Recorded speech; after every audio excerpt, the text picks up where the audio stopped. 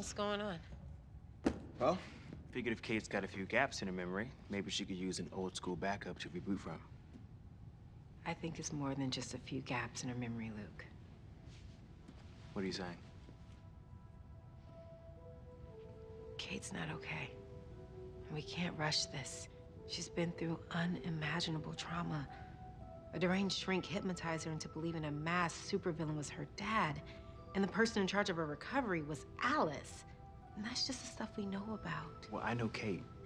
I mean, she survived gas attacks, a bomb-throwing bird, a chick who thought she was a vampire. She'll survive this?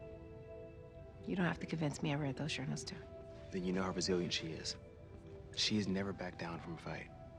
Ever. Then we'll be lucky to have her back. That's right.